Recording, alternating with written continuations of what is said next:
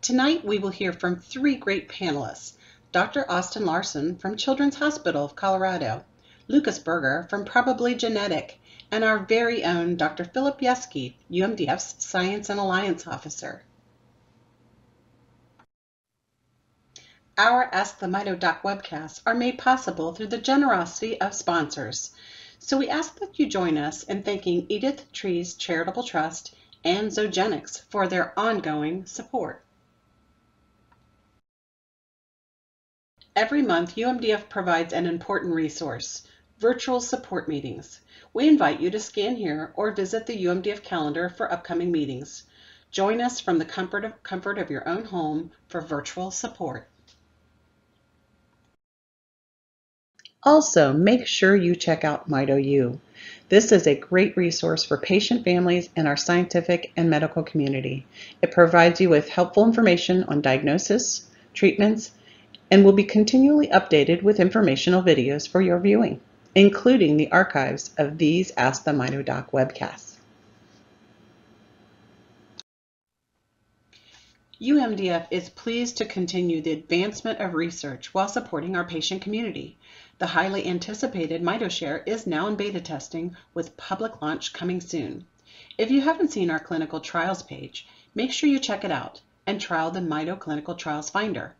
Explore and find the right trial for you at www.umdf.org/clinical-trials. UMDF also recently launched a pilot genetic testing program. This is a pilot program and, based on the responses so far, very much needed in our community.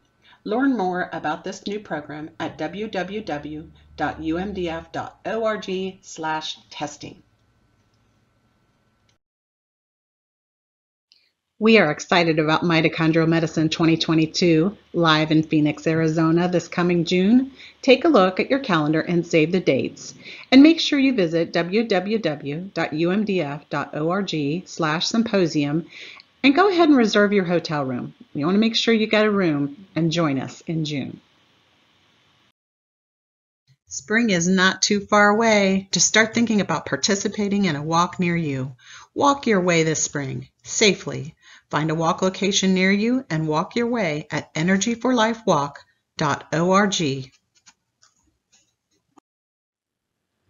We know you're seeking answers, and UMDF is always here to educate in difficult times and provide helpful resources and offer caring support. We can connect you with our patient concierge, or you can contact our support line at 888-900-6486, and our patient concierge representative will connect you with a local Mito family or a UMDF support ambassador from our national network of volunteers. Before we hear from our panel, we have some housekeeping items for you. We have muted the lines, so if during this webcast you have a question, please use the Q&A button to type in your question so that we can get answers for you. We ask that you keep your questions short for this webcast. We may not be able to answer questions that are too personal or detailed for this forum. Also, please note the information about the closed captioning at the bottom of your screen. Looking ahead, next month, we will hear from Drs. Amel Kara and Philip Yeske about the power of the patient voice. Registries is just one way, but much more will be shared as we learn how important the patient voice can be in finding better treatments and cures. Watch your email and social media for ways to register and submit your questions. Now it's time to get started, and Dr. Philip Yeske, our moderator this evening, will assist our first speaker. Hello, everybody. Philip Yeske, pleasure to be here with you at this Ask the Mito Doc February 2022 episode. As you heard in the introduction, we're going to focus on genetic testing tonight. So we have a great presentation by Dr. Austin Larson, Children's Hospital, Colorado. And then I will follow up with Lucas Berger from Probably Genetic to tell you a little bit more about our pilot genetic testing program. So really hope you enjoy the presentations, but we're very much interested in hearing from you.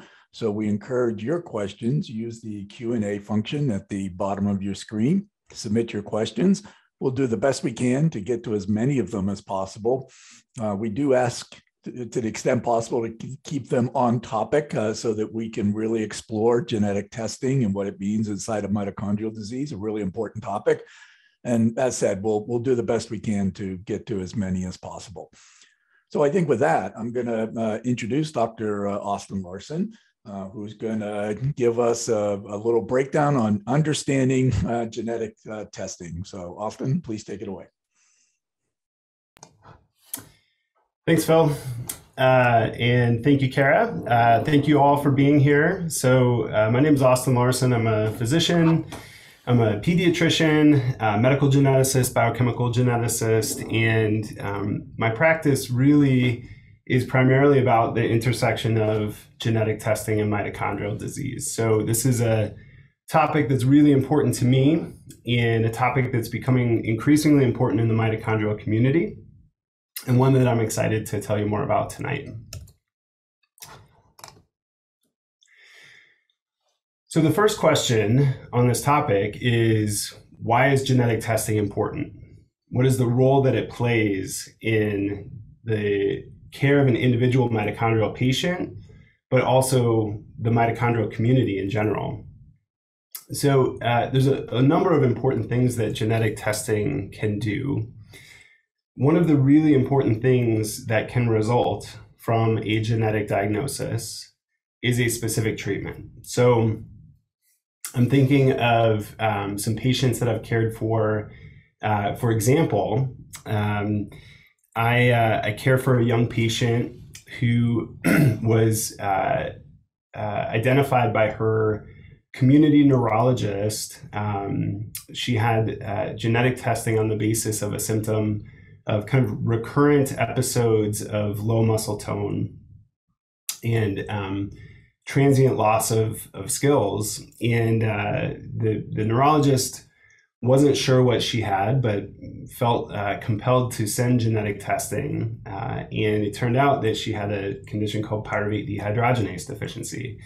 That's a condition that in some cases, depending on the particular manifestations, can respond to ketogenic diet. So this patient was started on ketogenic diet as a direct result of having had a genetic diagnosis, and she has done much, much better with that management. Another patient that comes to mind for me was an adult patient who began to develop symptoms of ptosis and ophthalmoplegia.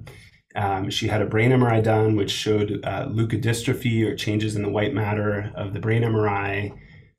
She had seen a number of different providers who were not able to identify a specific clinical diagnosis.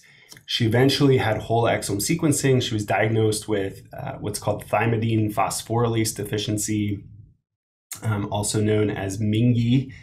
And she eventually was treated with liver transplantation, which has stopped the progression of her symptoms. So in some cases, there are very specific treatments that can result from a genetic diagnosis being found for a patient.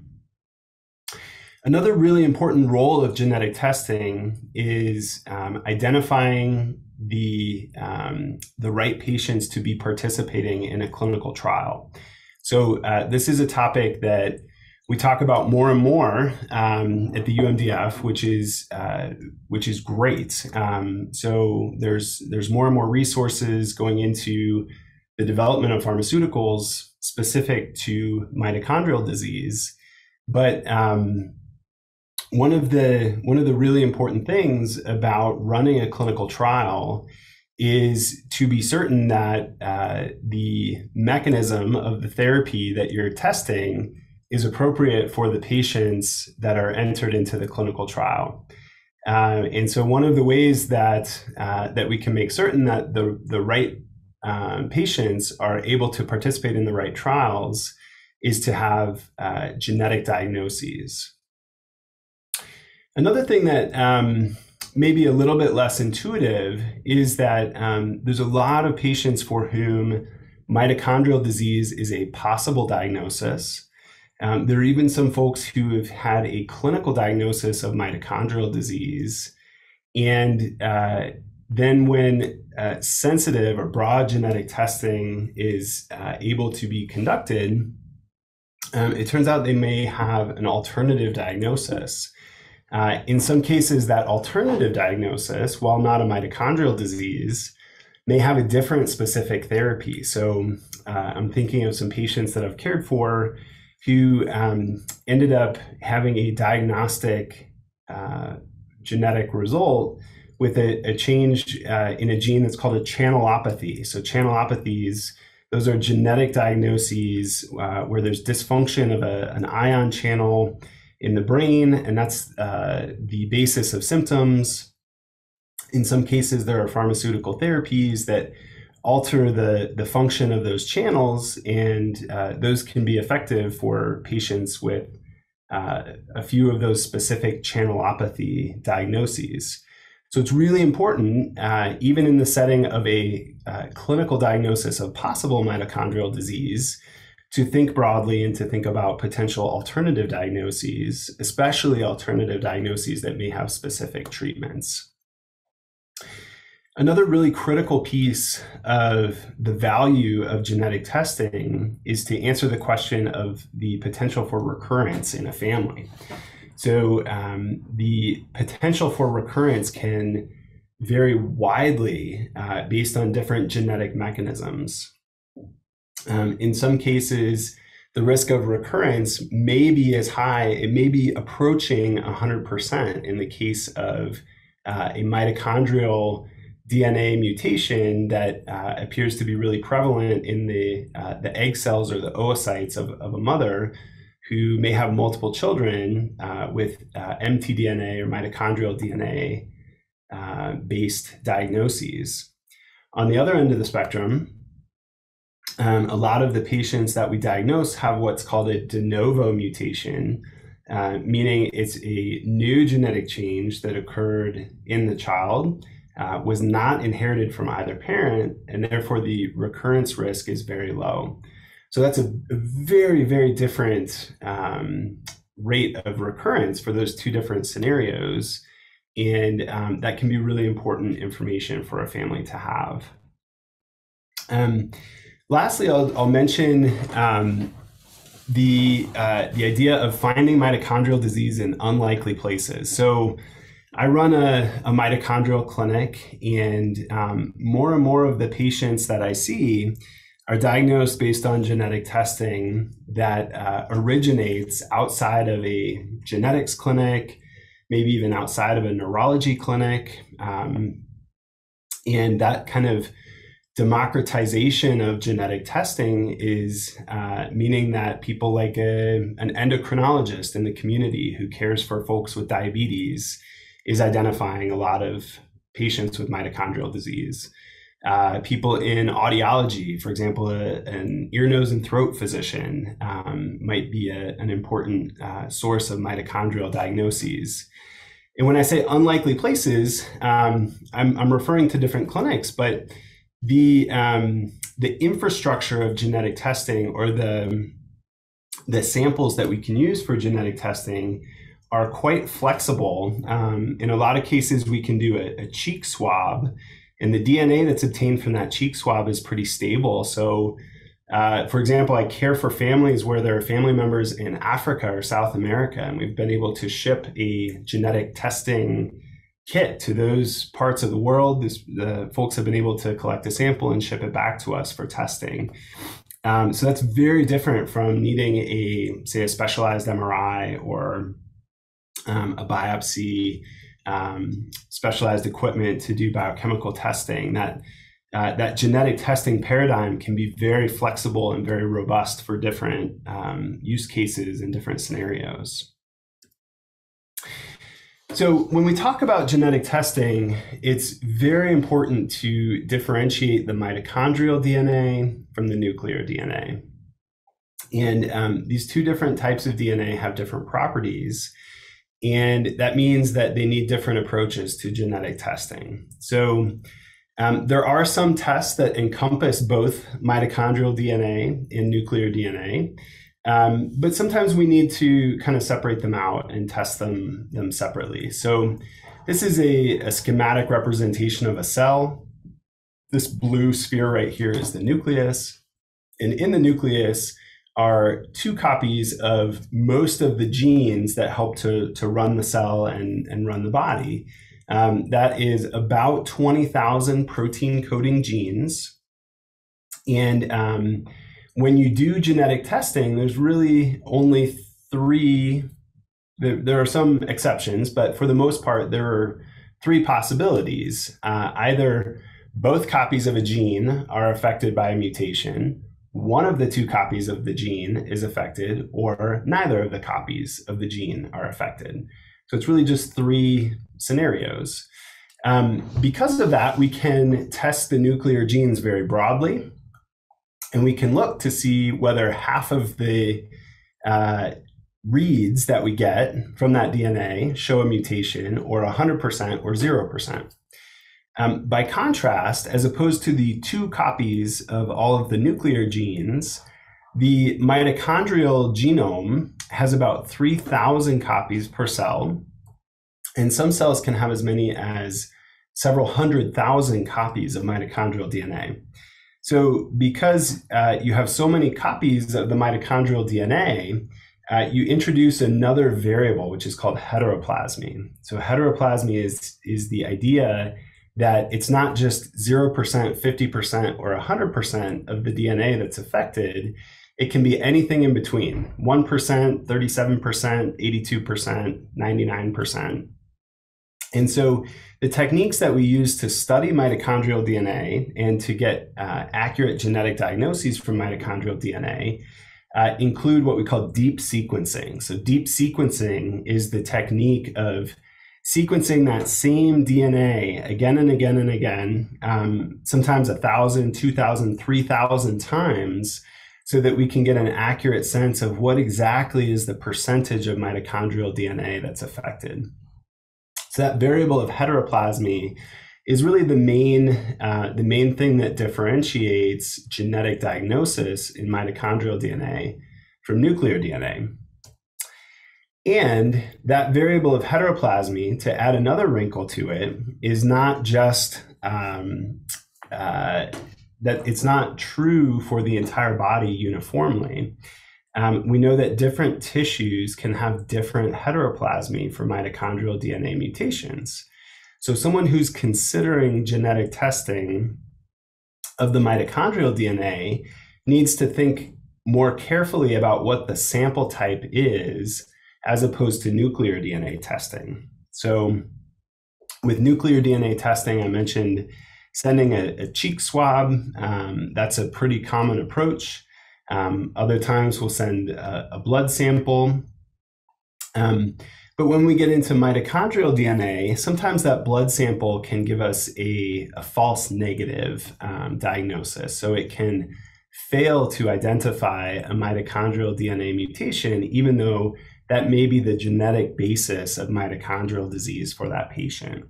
So this is just one paper. There are many papers that demonstrate this particular phenomenon of different heteroplasmy in different tissues. So this is a large family that was studied in the UK. They have a specific mitochondrial DNA mutation in a gene called MTND5. And there's 2 different things that they're demonstrating with these figures. So in the upper right, you can see that the younger someone is, the higher the heteroplasmy is for this mitochondrial DNA mutation in blood. So in the folks that are in the first couple years of life, here's someone at about 45%, here's someone at 75% heteroplasmy in blood. And then as people age, that number drops significantly. And here's someone in their late 30s who does not have any detectable mitochondrial DNA mutation in their blood. Another person in their 70s that doesn't have any detectable mutation in their blood. This bottom panel is a comparison of using different tissues to test mitochondrial DNA. And they show 5 different tissues that were tested in various family members: blood, urine, muscle biopsy, buccal swab or cheek swab, and fibroblast or skin sample. And the main thing to point out is just that the heteroplasmy in blood is almost always lower than in other tissues. And the reason for that is because the blood cells are always competing amongst themselves to populate the bone marrow and then populate the circulation of blood. And those blood cells that have mitochondrial DNA mutations, they get outcompeted by cells that don't have the mutation. So over time, that drives down the apparent heteroplasmy when we test mitochondrial DNA mutations in blood. That buccal swab sample type is a little bit, has some of that phenomenon, but not as severely as blood. And muscle biopsy is really the gold standard. So you can almost always find the mutation at the highest heteroplasmy in muscle because the muscle cells are very stable, they don't have rapid turnover, and those mitochondrial DNA variants that are present early in life tend to persist in the muscle and not get outcompeted by other cells. So when we turn away from the mitochondrial DNA testing and to the nuclear DNA testing, there's probably three main types of nuclear DNA testing that you've heard about. One would be what's called a panel, another is whole genome, and another is whole exome sequencing. So whole genome sequencing is the process of generating sequence for almost all of the genetic material that exists.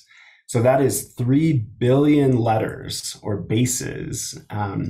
Most of those bases are not genes. Most of those bases are the spaces between genes.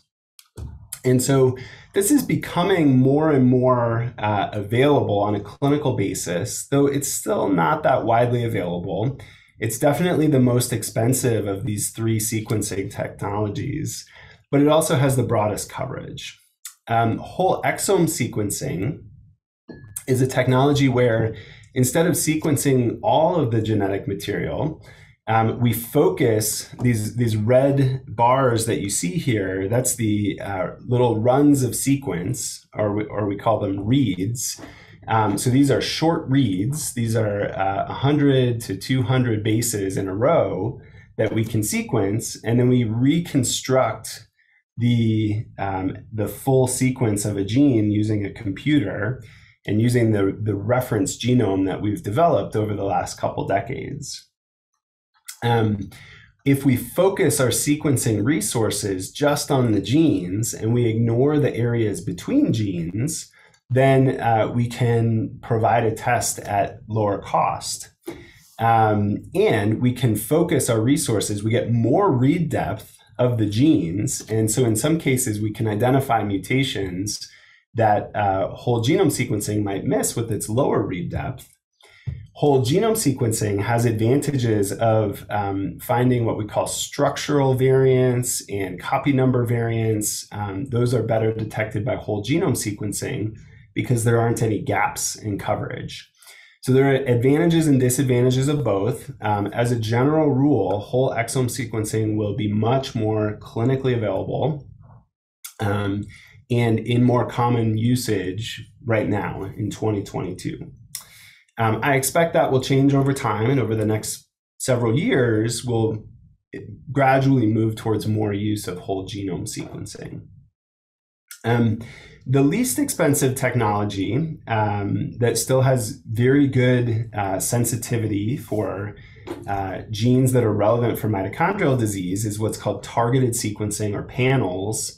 Panels might focus on a few dozen or a few hundred genes that are most relevant for the specific symptoms that an individual has. And by focusing on those genes, you can get very deep read depth. So you can get a really, really accurate picture of exactly what the sequence is in the genes of interest. And you can also do that test more cheaply. So it's less expensive. The downside is that you lose that advantage that I talked about earlier of finding something unexpected. Like, oh, I wasn't thinking of the channelopathy genes for this patient who I thought had mitochondrial disease. So you lose that kind of breadth of coverage that you get with whole exome and whole genome sequencing. So I want to spend the last bit of my segment here talking about this idea of the art and the science of genetic testing. So most of what I've been talking about so far is the science, generating the sequence, knowing the right tissue to test, testing blood versus buccal swab versus urine versus muscle biopsy, testing the whole genome versus the whole exome versus a panel versus mtDNA. And generating that sequence is, it's not easy, but it is, it's pretty straightforward. It's something that a lot of labs have a lot of experience in doing now. The techniques for generating that sequence are pretty well established. But the art is both on the side of the lab directors, the folks that are then taking that sequence and deciding what to report out of their lab, what to report to the clinician, and then the medical provider taking that report that they get from the lab and deciding how to interpret the genetic results for the patient and how to make those results actionable, how to take next steps based on what you're seeing. And the big fear when I talk about genetic testing, when I talk with ENT doctors about doing testing for their hearing loss clinic, or endocrinologists about doing testing in their diabetes clinic, or neurologists about doing testing in their movement disorder or neuromuscular clinic, the big concern that everyone has is what to do about a VUS, or a variant of uncertain significance. So that is the big thing that is preventing broader implementation of genetic testing, is a concern about VUSs and how to deal with them. So I think it's helpful to know what a VUS is in some technical detail to kind of demystify it a little bit, and maybe give you some idea of how the lab is coming to that conclusion, and also what your medical provider might do with that. So what is the lab scientist doing? I showed you a schematic of the mitochondrial DNA testing, the whole exome, the whole genome, the panel test. And so regardless of the test that they do, once they've generated that sequence, it's a computer file, and the computer starts to filter the data that it's getting to get that broad data set down to something that's manageable for a human being to interact with and interpret. So one of the things that the computer is doing is comparing the sequence that they generate to the healthy population. Right now, we mostly use the gold standard is something called NOMAD, which is about 150,000 people who are relatively healthy. Anytime you're looking at 150,000 people, you're obviously going to have some variability in the health of those people. But for the most part, those folks are unlikely to have severe early onset mitochondrial disease. And therefore, anything that is common in that general population, you can usually exclude that. You can also do the opposite strategy, which is to look at known mutations, things that have been published, mutations that have been proven to correlate with mitochondrial disease. And so you've ruled out everything that's common. And then if you see something that is a known mutation, that's a pretty easy report to write. So you can say, this is a known mutation. The people in the lab have some clinical information about the patient that they're testing. And they can say, oh, the patient who was published in the literature with this exact same genetic change had the exact same symptoms. And therefore, we conclude that this is a clinically significant finding. The labs will also use their internal data to flag things that are either common or uncommon in the lab. They'll use computer predictions about what is likely or unlikely to interfere with the function of a protein in terms of those genetic changes. And then they will aggregate all of that data together and more to come to a conclusion about whether something is benign, pathogenic, or a variant of uncertain significance. And those three terms actually have technical definitions that I won't go into today, but the governing bodies for genetic testing have come together and put forward a set of criteria that mean that if something is defined as pathogenic, it is highly likely to be clinically significant. If something is defined as benign, it is highly unlikely to be clinically significant. And if it's a variant of uncertain significance, it's in the middle. And in the middle is a very, very broad spectrum. So likely pathogenic or pathogenic means that you're 95% sure or more that a variant is clinically significant. Likely benign means there's less than a 5% chance that it's clinically significant. But everything between 5% and 95% is a variant of uncertain significance. And the lab directors, being experienced analysts of genetic data, they might see a genetic variant that they think, there's a 50% or a 70% or an 80% chance that it's of clinical significance.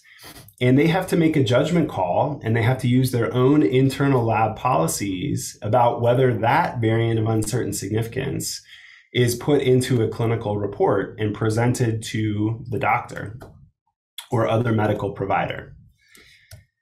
So then that medical provider takes that information. If there's a known pathogenic variant, the discussion with a patient would be something like, this variant has been seen previously. This is the information that we have about the symptoms of other individuals that have had this particular mutation. As a medical provider, I do consider this to be the basis of all of the symptoms, or sometimes as a medical provider, I might conclude that the genetic diagnosis is only responsible for some of the symptoms, and other symptoms might require a different explanation. If it's a variant of uncertain significance, I might be able to rely on a second follow-up test to then resolve the uncertainty around that variant. So, for example, I saw a patient today that had a variant of uncertain significance that affected the function of complex 4, mitochondrial complex 4. So my decision-making around that is speaking with the lab director that I work with that does functional studies of mitochondria, talking about what's the best tissue that we might be able to obtain for this patient in the least invasive way, that we could then assess the functioning of that complex and then come to a conclusion about whether that genetic variant of uncertain significance was truly responsible for the symptoms for this patient or not. In some cases, we don't need that. So there might be something that, according to the official criteria, is a variant of uncertain significance, but maybe there's a very, very specific set of circumstances for the patient. For example, ptosis, external ophthalmoplegia, and neuropathy. In the context of a very specific set of symptoms, I may be able to conclude on the basis of the fact that that's a variant of uncertain significance, but it's on the more suspicious side. And the clinical symptoms of the patient are very specific. If you put those two pieces of data together, you may be able to conclude that you have a genetic diagnosis. And then the most important decision that we make as clinicians when we interact with genetic testing is the question of what is hinging on me saying that this is a definite diagnosis. So is this a patient that is going to undergo a liver transplant or a bone marrow transplant, or a patient that's going to go into a clinical trial on the basis of having a genetic diagnosis? In that case, we need to be really, really sure about the accuracy of that diagnosis. And we may do follow-up testing even if we're almost certain about a genetic diagnosis, if the stakes are really high, if there's an invasive or risky intervention that might result from having that genetic diagnosis. So each clinical context is different. The folks in the lab are highly trained. They're really experienced at interpreting genetic results. But at the end of the day, they often come out with the variant of uncertain significance. And that's just an honest representation of the uncertainty that still exists. We're getting better and better with time. We're able to define more and more genetic variants as either benign or pathogenic. But for the time being, there's going to be a long period where we still have a lot of variants of uncertain significance that then come back to the medical providers and the patient to do some shared decision making about saying either, this really doesn't fit. This maybe is not something to follow up on, or, this is a variant of uncertain significance, but because of the specific symptoms that you have, this is highly suspicious as a potential genetic diagnosis, and we need to take the next steps based on that variant of uncertain significance. So there's still a lot of art that's involved in applying genetic testing to the care of individual patients. So I'm looking forward to a good conversation for the second half of the hour, and thank you for listening to my talk. Well, thanks, Austin. That was really a great talk. I think that the take-home message was, right there at the very end, and that's realizing that genetic testing is as much art as it is science, and that might be unsettling, to some in the patient community who might view having a confirmed genetic diagnosis as the goal, but it's all about how you get to it, and it sounds like it's also a result that may need to be revisited over time, particularly if you're in that middle area, right, of uncertain significance. Yeah, so we've had a lot of great questions submitted already from the audience. We're going to hold those to get on the other side of this brief presentation that Lucas Berger and I would like to make about the UMDF pilot genetic testing program, no-cost genetic testing program. So just give me a second to get my slide up, please. As I said, just want to briefly talk about the pilot no-cost genetic testing program. It's a really exciting program for UMDF. We've recognized for a long time the importance of diagnosis. It's one of the three pillars of our roadmap: improving diagnosis, developing treatments and cures, optimizing clinical care.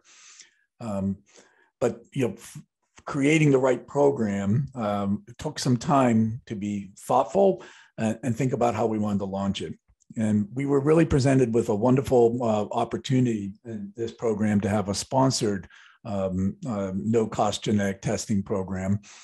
And I just want to kind of go over again. You heard some of this from Dr. Larson as well, but why is it so important to get to a diagnosis? And the answer to that is multivariate. There's many reasons for it. It's important to both the patient as well as the research community. And at UMDF, we think of the patients as the most important stakeholders in this process, but we know it's only through research and clinical research in particular that we will get to development of treatments and cures. So for the patient, it's well demonstrated, right, that just the comfort of knowing exactly what you're dealing with, what form of disease you have, in and of itself has value. So hopefully we can drive diagnoses, and that brings some relief to the patient to know, I know what it is. Now we can think about how best to address it. And that's how your clinician can really help you. After a diagnosis, you have access to better medical care because the clinicians know exactly what they're dealing with. And in doing so, they then can make recommendations about proper treatments for your specific form of mitochondrial disease.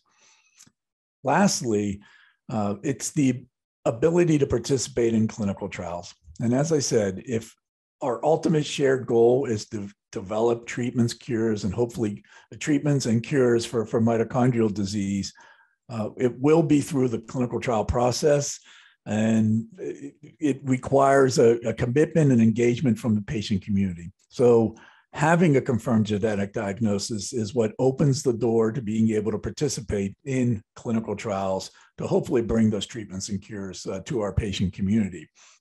So how will we do it in this program? Well, it launched back in January, and the concept is for those patients who don't yet have a confirmed genetic diagnosis. Perhaps they have a clinical diagnosis. Their doctor has talked about a range of symptoms that seem consistent with mitochondrial disease, but haven't yet had genetic testing. Could be just suspected, right, for a number of reasons. These are the ideal candidates to then go to our partner, probably genetic, use their symptom tracker to submit an application. It'll take approximately 5-10 minutes to input some information about the symptoms you're experiencing. And if selected, would receive a no-cost whole exome sequence of just the nuclear DNA. So I think it's important to talk about both what this program's goals are as well as some of the limitations, because quite intentionally, we put the word pilot in the program to represent that this is really a learning phase, if you will. And we do hope to drive as many diagnoses as possible with the program, but we need to learn about what works well and maybe how to tweak the program if we want to sustain it and make it a valuable program for the community long-term. So first and foremost, in this pilot phase, at least, you do need to be a resident of the United States. We know we've had a number of submissions from abroad, and we're very appreciative of you sharing your information about your symptoms. It is of benefit in helping to train the algorithm that's involved with this process. But unfortunately, we won't be able to offer a genetic test to you, even if selected. Secondly, we really want to reserve this pilot phase for those who haven't had prior whole exome or whole genome sequencing. We know that many have just had muscle biopsies or perhaps a panel in the past, absolutely eligible.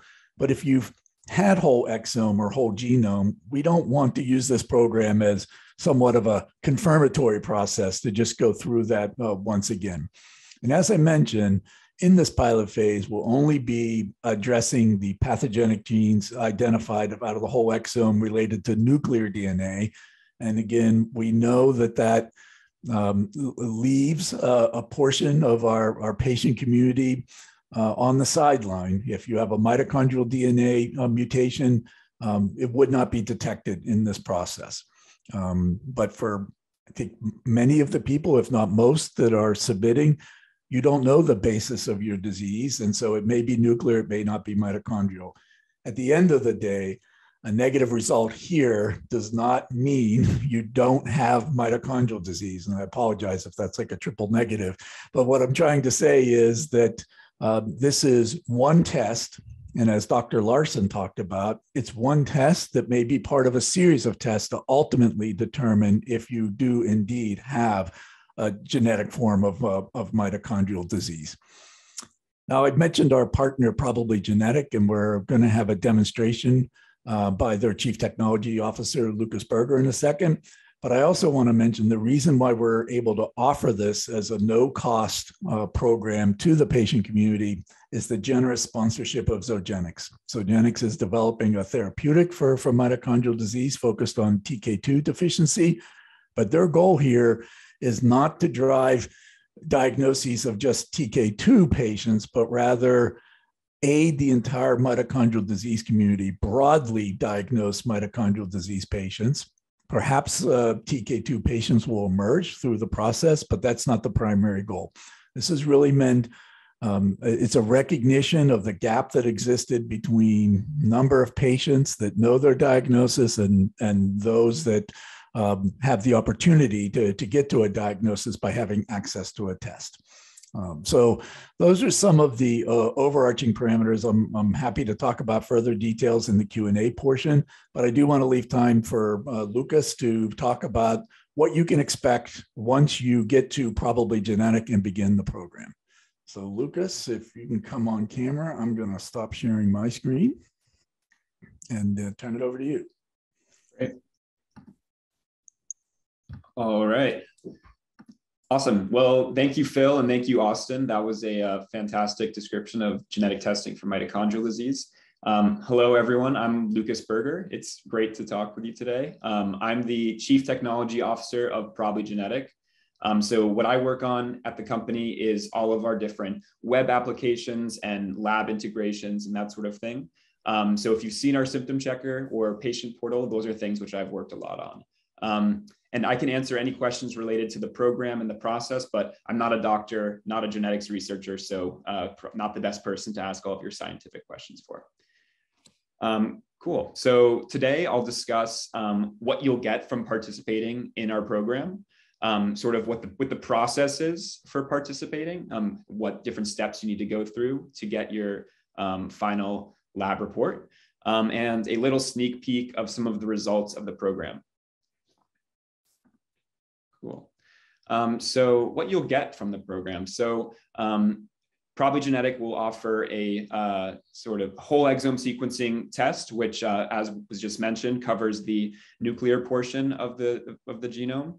And so this is an image of what like the Probably Genetic test sort of looks like. The whole process is fully HIPAA compliant, CLIA certified, and CAP accredited. Because this is a clinical test, in order to get your test, your order will be reviewed and ordered by physicians who create the test request form for your test. And then finally, at the end, you will get a lab report, which will show what variants we found in your DNA that might be disease causing or potentially a negative report. And you'll be able to discuss this report with one of our genetic counselors. So you'll be able to schedule a 60-minute genetic counseling session with over the phone or over Zoom to discuss like explaining the results and the limitations of the test, explaining the hereditary nature of your variants if some are found, and potentially suggesting specialists to see based off of your results. Great. So that's what you get out of the program. The process for participating in the program is a 4-step process. And so to begin with, if you want to learn more about the program, you can go to umdf.org/testing to learn all about the program. There's an FAQ there, which should answer most of your questions. As Phil mentioned, this program is aimed to help patients who have not received whole exome sequencing or whole genome sequencing in the past. And so for these patients that haven't had these testing, for eligible patients, we aim to provide no-cost at-home genetic testing. And then also at this time, we're only able to offer testing to patients in the United States. So after learning a bit more about the program, you can click Get Started on the UMDF website. And then from there, you'll move over to the Probably Genetic side of the program. And you'll see our symptom checker. And so on the symptom checker, which should only take 5 minutes or less to complete, we'll ask you a number of questions. So firstly, who are you taking this symptom checker for? So if you are a parent taking this for your child, you can indicate that there, or you can indicate that you're taking it for someone else, say a different family member or even a friend.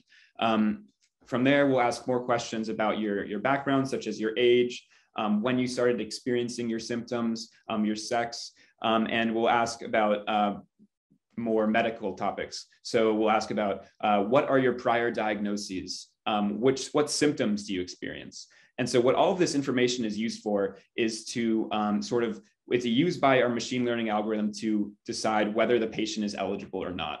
And a side effect of this is that as more and more patients complete the symptom checker, we're building up what's known as like our training data set for the machine learning algorithm to better learn how to detect patients who are undiagnosed. So hopefully in the future, as we collect more and more responses, we'll be able to build a really great tool for detecting mitochondrial disease in undiagnosed patients. So after completing the symptom checker, you'll enter your email so that we can contact you in the future. After that process, we will review your application. The machine learning algorithm will flag patients who are eligible. And if you are deemed eligible, you'll receive an email instructing you on how to claim your test. So once you claim your test, essentially all you'll need to do is add in your shipping information And from there, you'll be asked to complete the intake questionnaire. And so the intake questionnaire is a bit longer than the symptom checker. It takes around 15 to 25 minutes to complete. And the intake questionnaire is very important. And in it, you'll have to enter a bit more detailed information on your medical history and also family history. And this information is used by the doctor who I mentioned previously, who has to prescribe your test, and bioinformaticians. So these are the people working on analyzing your DNA in the way that Austin mentioned earlier. And so essentially what they do is they look at the raw genetic data, and they try to find pathogenic mutations or VUSs. And they do this based off of things like NOMAD, like other known mutations. And then in the end, we create the lab report from that information. And so once the intake questionnaire is completed, and if the doctor approves your test, a kit is shipped to your home.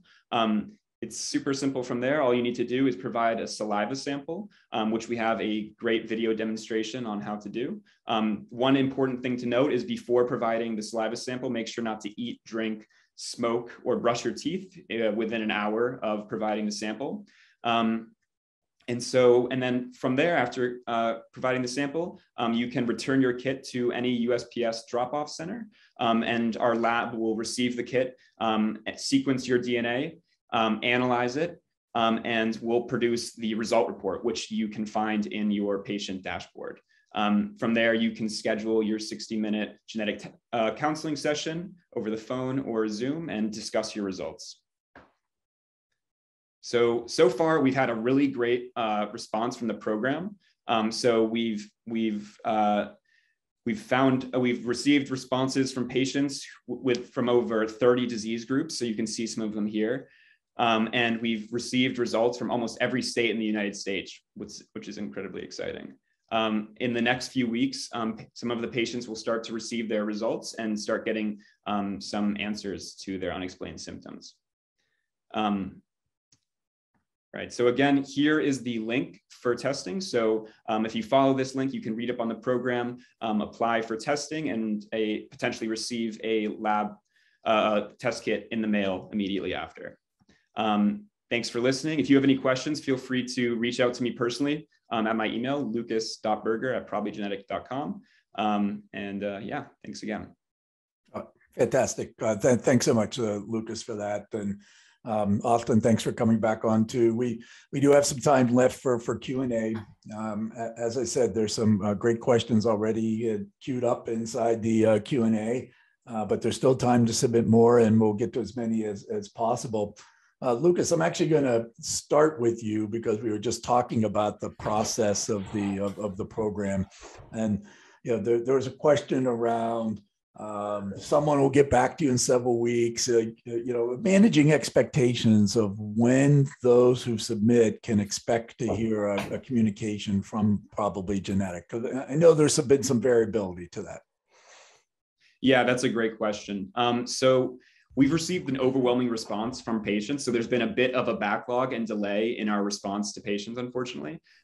If you have not received a response so far saying that you are eligible, that means you haven't been offered a test among the first batch of offers. And so you we'll send you another communication in the next month, letting you know if you have received the next batch, or if you are still haven't been found to be eligible. Well, you're very kindly kind of taking the responsibility for that, but I know it's also been some discussion too. Like, we've been so pleased as well by the response that we wanted to have a dialogue with you as a partner about who to offer the test to, how can we expand to offer as many as possible, and it's taken some time to work through those things. So again, thank you for your partnership on this.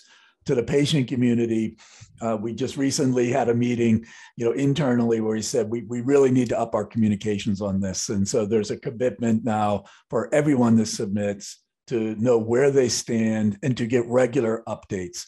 You may not be a candidate in the first pass, but depending on how many candidates we have and sort of the goals of the program, there's still a chance you may be offered. And so, Lucas, assuming once a person is in and the sample comes back, rough timeline for having results that are being returned to the patients after that? Yeah, so after the sample comes in and we receive your sample, it roughly takes 4 to 6 weeks to actually get the result report. So. Okay. Yeah. So, for those of you who perhaps already submitted and have been selected, and maybe have even received a kit and sent it back, because we know some of those are in process. Probably Genetic has a really nice dashboard for this. It should be, somewhere in 6 weeks or so, right? A month, 6 weeks, that some of those initial reports will be coming back. So we ask for your patience. We have been really excited by the number of submissions that have come in, and it's going to provide a lot of data that will help us to make good decisions about how we can sustain this program and make it even more valuable going forward. Austin, a lot of questions. I know you've jumped on and addressed a few of them, but this is a common one that I think that we hear in the community. My physician suspects I have mitochondrial disease. I'm reluctant to do a muscle biopsy. Can genetic test really get me to a diagnosis of mitochondrial disease, or maybe help a patient that might be in that kind of situation? Yes. A genetic test is not 100% sensitive. So it's hard to imagine a scenario where a doctor would say this genetic test is completely definitive and we're never going to consider any other information. That said, the genetic testing is very good in some circumstances and does have high sensitivity, especially if you're working with someone who understands the intricacies of which tissues might harbor an mtDNA mutation versus testing for nuclear mutations. It's hard to answer in the abstract, but the genetic testing can be very helpful. In the setting of symptoms that are less specific for mitochondrial disease, the likelihood of finding a specific diagnosis is lower.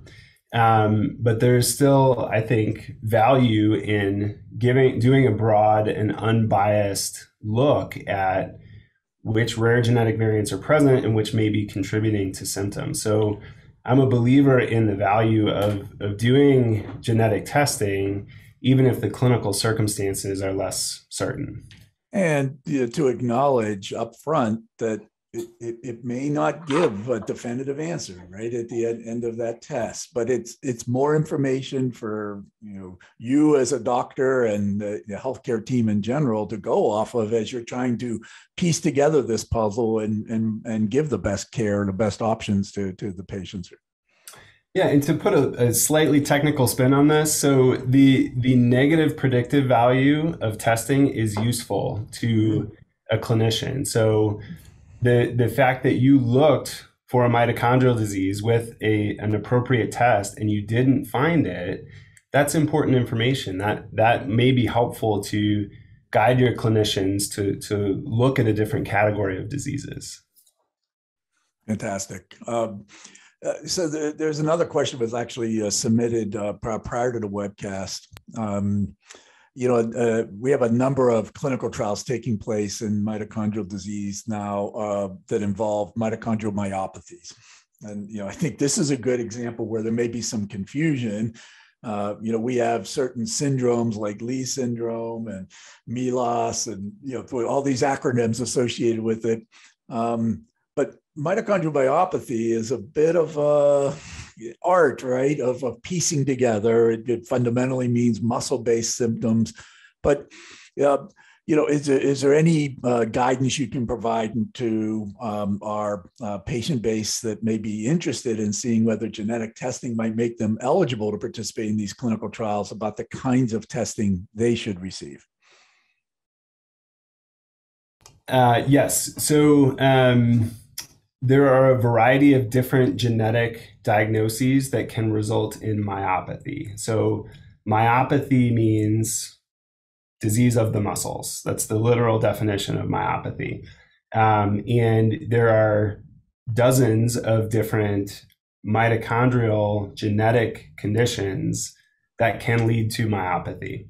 So Phil, to your point, some of the clinical trials that are currently available require two things. They require a genetic diagnosis of mitochondrial disease and symptoms of myopathy. And those two things both have to be present for someone to be eligible. Right. The nuclear testing that Lucas was talking about that's a big chunk of the patients that have mitochondrial myopathies. It's really important to look at those nuclear genes and think about those diagnoses. But it's also really important to make sure that you're working with someone who, again, understands the intricacies of where the mtDNA or mitochondrial DNA mutations can be found, which tissues are appropriate to test to look for mitochondrial DNA mutations. The buccal swab is great.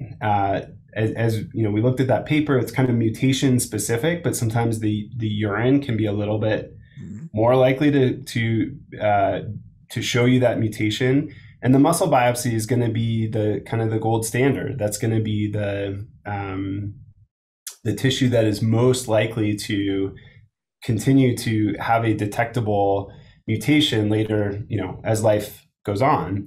In addition to that, there are other advantages of a muscle biopsy apart from genetic testing, like having a pathologist look under the microscope and do special stains on the muscle. And, there's a lot of other information that can be gained by that. So if someone has myopathy, there's a lot of value in working with someone, usually a neuromuscular neurologist who is a specialist in the symptom of myopathy and considering both mitochondrial disease as well as other causes of myopathy if you're as of yet undiagnosed. Yeah, really important, right? Again, many of these clinician-based answers always end with, you need to have a conversation with your healthcare provider, right, about your situation, your symptoms, and how they fit overall, particularly when it comes to potential participation in a clinical trial. So we have time for maybe a couple more. And Lucas, I'd like to come back to you. We're into this program now, about a month or so. I think it's really important for the mitochondrial disease community and those that are the patients, caregivers that are on this webinar tonight to kind of understand this process a little bit deeper about how selections are being made. It's not UMDF making a decision about who should receive a test.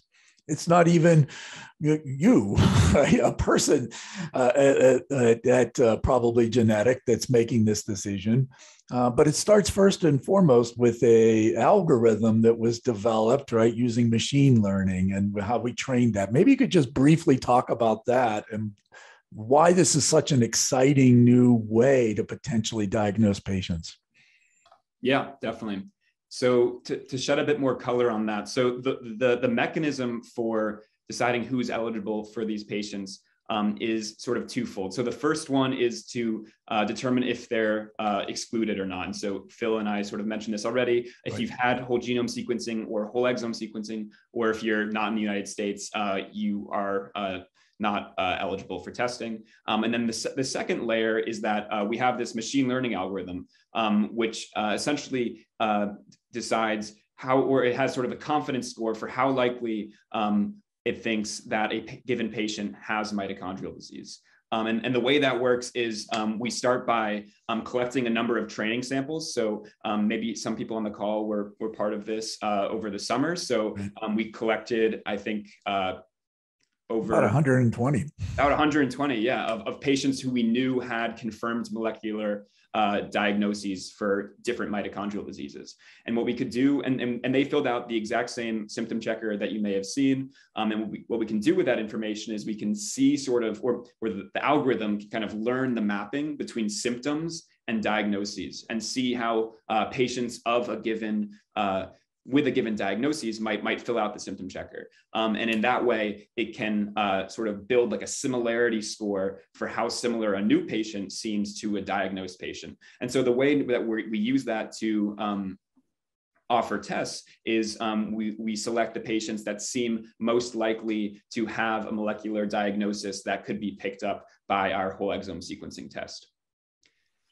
Yeah, it's really an exciting development. I think you can see what we're trying to accomplish here. Like, put the decision in the hands of the patients to provide information about themselves, and hopefully be able to prove out that this methodology of using an algorithm can make good decisions about those who are good candidates. It's not making a diagnosis. It's trying to identify who are the best candidates to get testing. The genetic test will speak for itself ultimately in determining what the diagnosis is.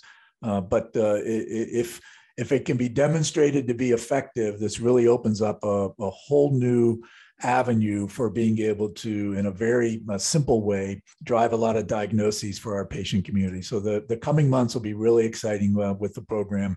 And again, we thank you, Lucas, and Probably Genetic for your partnership on this. It's off to a great start.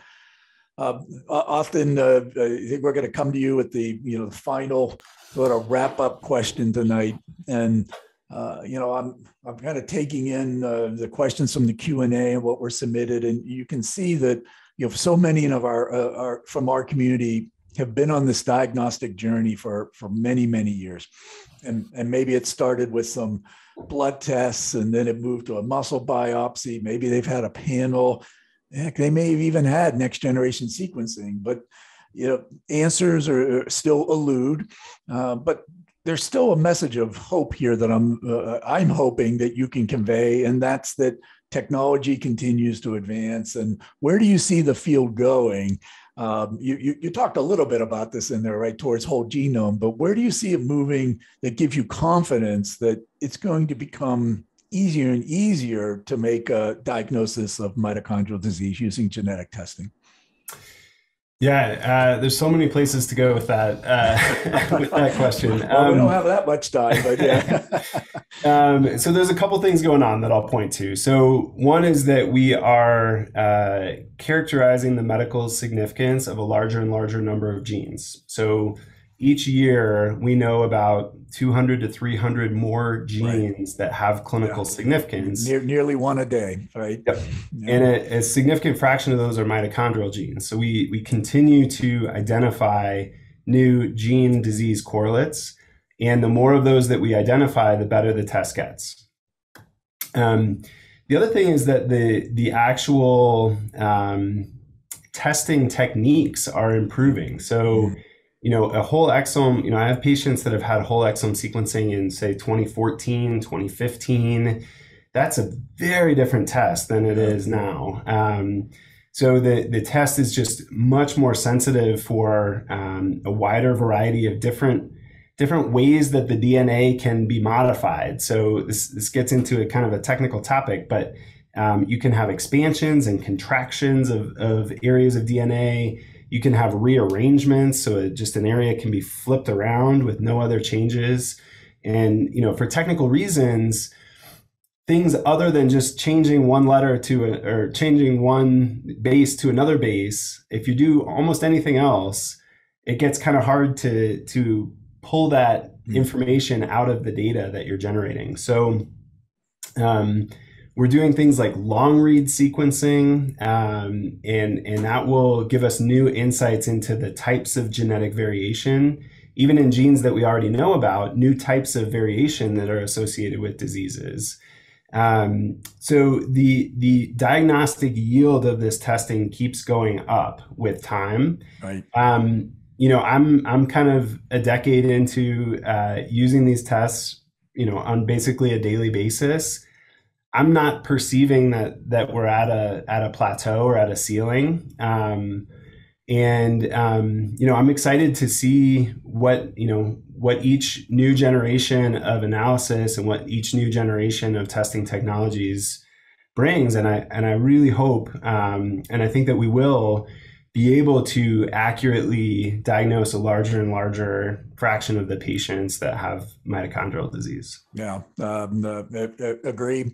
And I hope for our patient community that is a message that resonates, that this is still emerging, and access to it, various approaches to it, such as what Probably Genetic is using, are still in the early days. So UMDF is committed to finding the partners and developing the programs that can yield as many diagnoses as possible for our patient community. We hope to be able to share with you additional programs in the near future that will expand the capabilities. So please stay tuned for details on that front too.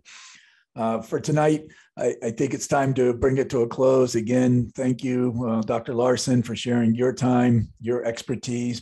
Thank you for taking care of our patients.